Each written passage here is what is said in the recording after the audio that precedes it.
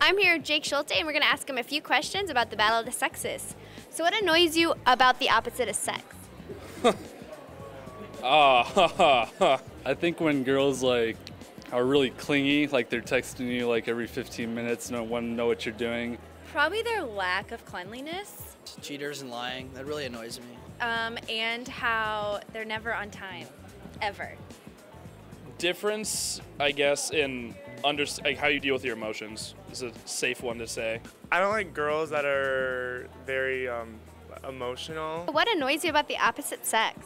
If we're having a fight or something and I have a problem, they rather solve it right away than hear my feelings about it.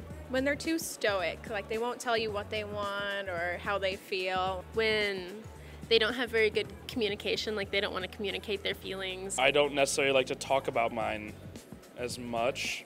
Women just in general are pretty emotional. It's hard to deal with sometimes. Boys don't like drama, girls, so cut it out. What is the opposite sex good for? A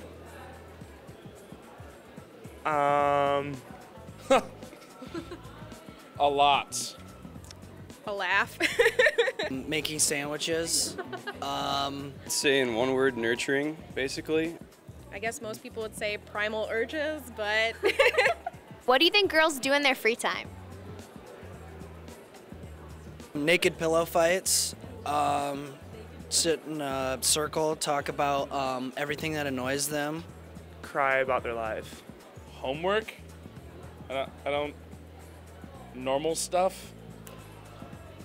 Journal, homework, gossip. Probably gossip a little bit, see what's going on Facebook, I don't know. What do you think guys do in their free time? play video games. Probably play video games. Video games. Give me your best pickup line.